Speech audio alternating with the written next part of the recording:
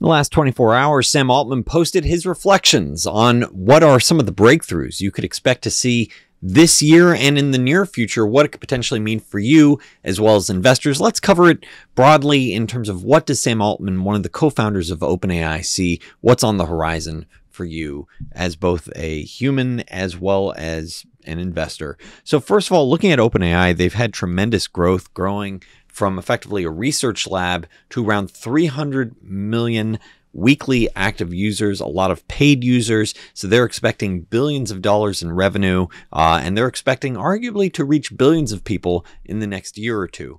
And they are backed by Microsoft, and Microsoft keeps upping the amount that they're expected to spend on AI-enabled data centers. Their expectation for 2025 is now $80 billion. Why are they projecting this sort of mind-numbingly large number of, spend in terms of this infrastructure? The key reason why is, and this is in the words of Sam Altman, we are now confident we know how to build AGI. So that stands for artificial general intelligence. That has huge ramifications. If you've seen the movie Her, or just to understand what is artificial general intelligence, you're talking about an AI algorithm that matches or surpasses human intelligence broadly. This is not just one particular niche. It's not like it's just good at playing Go or playing chess or playing, poker. It can do things broadly as good or better than humans. And then this really has severe ramifications for humanity, because you can then take, if you truly have an AI that's human level in terms of the ability to process feedback and think and say, okay, this is how I get better, you start getting into self-improvement. And then you start having coworkers that are AI, or you could take that AI and plug it into, let's say, a robot that may not, be well balanced or may not function well. And you could say, okay, let's put it in and see it through the eyes of this very reasonable colleague. What does it think it needs to do to all of a sudden have a robot that's fully functional or even, superhuman in terms of its abilities? So having that ability to say, hey, we think that we are effectively at artificial general intelligence, and that we're very clear that we're going to see it possibly in 2025, maybe 2026, but very soon, is a game changer for humanity. And I think it's very important for investors to understand that, because this is going to touch every single industry. Then he continues, as if, dropping AGI wasn't a big deal enough. He talks about how in 2025, we may see the first AI agents join the workforce and materially change the output of companies. So he's clearly seeing some exciting stuff.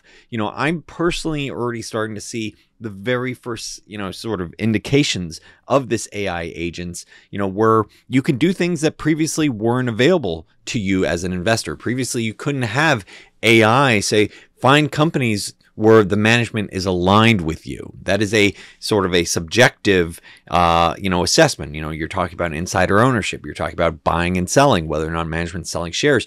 You're looking at you're doing a screen or analysis that previously wasn't even possible. So as an investor, you should expect to see more and more tools coming up where you can say, hey, AI, make my life easier. Find companies with that alignment. That's one of the key items on my investment checklist. Find the companies that have this obvious, favorable growth outlook. That's, fantastic. Oh, you know what? Let's even better. Let's make a podcast where it can talk to me about it. And, you could have, it could go through what it thinks the stock could do over time, what it thinks of the quality. That is all going to be, available to investors this year.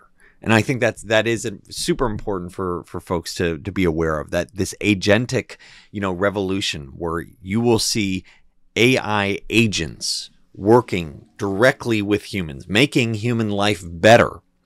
That's going to be rolling out to every industry, especially as we're hitting this threshold of this is human level analysis. That's the goal. That's at least what OpenAI is seeing with their most cutting edge models. And they've talked about, most recently how they have this O3 model that's very expensive. And they're saying that's breaking through some of these, effectively genius level exams that they're passing it through.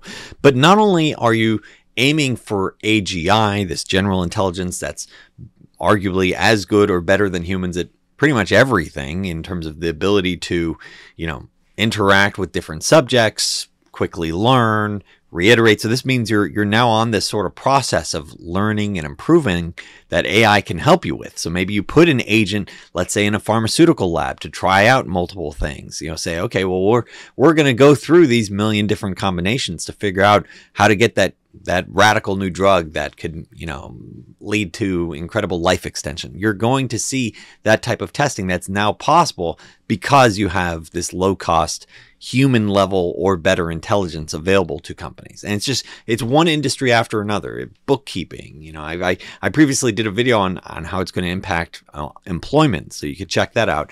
But it's not only general intelligence that we're targeting.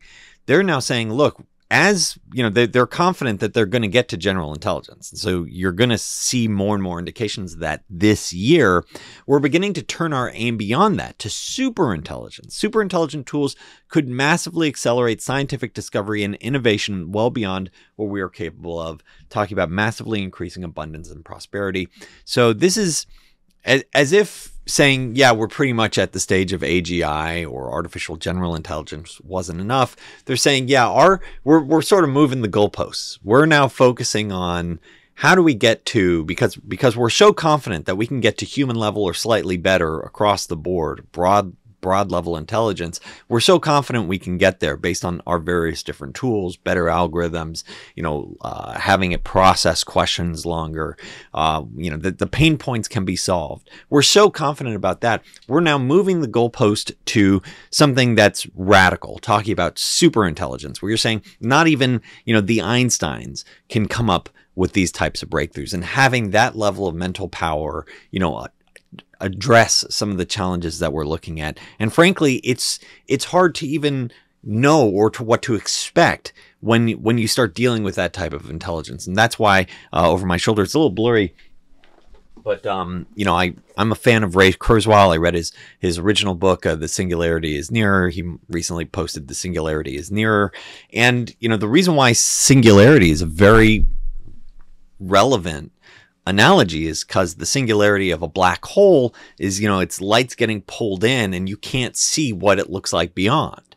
And it's just, things are just moving so fast. And that's the direction. That's the reason why, Kurzweil talks about the singularity, is when you start talking about super intelligence and aiming for that, which it increasingly sounds like that's going to be something you're going to see this decade. Altman makes it very clear, AGI you're going to see in the next 4 years, extremely likely, possibly this next year. Super intelligence, that's now on the radar for this next decade. What's that mean for humanity? And it's impossible to look through that black hole. When you start thinking about how fast, what it's almost like the perspective of, when an ant looks at you, the ant isn't thinking, oh, I wonder what's going through your head. It's on a completely different plane. And that might be where we're going with superintelligence versus us, where unfortunately we might be the ants. Hopefully not. Hopefully we don't get squished. But I'm sharing this just from it's a humbling exercise to recognize how powerful AI might truly become in the years ahead. And if those, drops and ideas wasn't enough to sort of wow you, he also called out in a Bloomberg interview, this is Sam Altman, he's like, yeah, don't worry about energy because fusion's going to work. He has a sizable investment in Helion, and he's just like, look, Helion is going to show that it works soon, that fusion works soon. So that's another breakthrough, development that I think you're going to see in 2025. And, to sort of back it up, you see that Helion has been making, some significant announcements, one of which was with Microsoft last year, where Microsoft agreed to purchase some of Helion's fusion power. I mean, this is a breakthrough. Fusion energy, taking, you're not talking about uranium. You're talking about, everyday materials and generating radical amounts of power from it. Now they're working with, Nucor for steel manufacturing, because steel is heavily energy intensive. So this is, maybe they're getting a little in front of their skis on this, to be talking about fusion power when they haven't yet had that announcement. But it does sound like you should be expecting that level of breakthrough announcement this year, possibly, soon. So I look at this and it's just, first of all, what a wonderful time to be alive, to be able to look at these developments. It's incredibly exciting. As an investor, how should you think about it? I'm a little bit, first of all, my thoughts, as always, not investment advice, not financial advice, but my own personal thoughts is, once again, it is difficult to stare into that, singularity and say, oh, I know what's beyond the black hole. You don't. No one does. That's the point. Even Ray Kurzweil, who's exceptional, at forecasting what sort of how these events will transpire, and his track record's exceptional, with something like an 80 to 90% prediction rate, accuracy rate for decades. And he's saying that this is going to happen. You're going to get to AGI and superintelligence. And so as an investor, I think it's just super important to be mindful that you're going to have these developments. You're going to have much better robotics in the next year or two, especially if you're able to bring general intelligence into it. You're going to still need these huge infrastructure bets. If Helion does make that announcement, I think all sorts of energy bets need to be reassessed. If you're an oil investor, natural gas investor, everything needs to get reassessed the day of that Helion announcement. So I'm super curious if that happens. I mean, you're talking about trillions of dollars in energy spend. You're talking about, safety protocols, governments that generate most of their money from oil. There are so many ramifications from that announcement alone. And we're not even talking about AGI, having an AI human level colleague in your office. So it's super important to have this sort of humble recognition that, wow, the amount of change you're likely to see in the next year, 4 years, decade is going to far surpass arguably what humanity has seen for, a century or two, or even for all of humanity, for all of, human history, especially if you zoom out, let's say 30 years and you're talking about post superintelligence. So, this is just, it's hard as an investor to say, okay, well, when you recognize your job as an investor is to find those companies that are durable. Well, durability is I mean, that's the free cash flow and durability. That's what creates the value of a business. Well, that's going to be challenged on so many different fronts when you have artificial intelligence in your pocket that can, say, hey, I'm as smart as you or smarter, and, now I can help you with this problem. So, as I look at this, I think, as always, be mindful of this changing landscape, but also take it one quarter at a time. So when I see that Helion announcement, I think that's something where I go, okay, that's potentially a game changer for energy. I already do not like energy because it's commodity types of investments. I don't like that.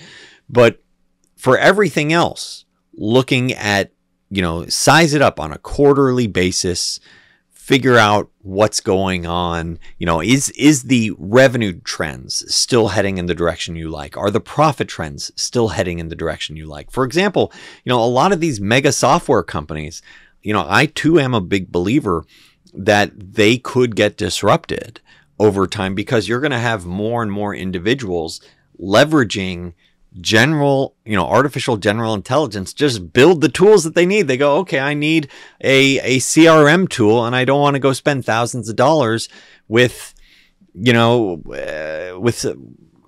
various different companies. Maybe it's HubSpot, maybe it's Salesforce, but I'm just calling that out as an example where I think you're going to see more and more small businesses, medium-sized businesses say, why do I need to pay for software? So you're going to see these types of ramifications. But as always, when I look at my own personal checklist, one of the key items is alignment. I think you're going to see that the insiders will know if something's getting shaken up fairly quickly. They will be the first to hop off the boat if it starts sinking. So I think that's probably, the alignment stays true no matter what, because if you have alignment as one of your key checklist items, okay, management still owns it. They're likely to be aware of the challenges that AGI, even possibly superintelligence, brings to an industry. So okay, if they're not selling their shares or they're even buying shares, hopefully that means they're thinking through these challenges. Anywho, this was sort of a free form, video reflecting on these huge announcements from Sam Altman, what could be coming up in the years ahead. I hope this video has been helpful for you. Thanks so much for watching Unrivaled Investing.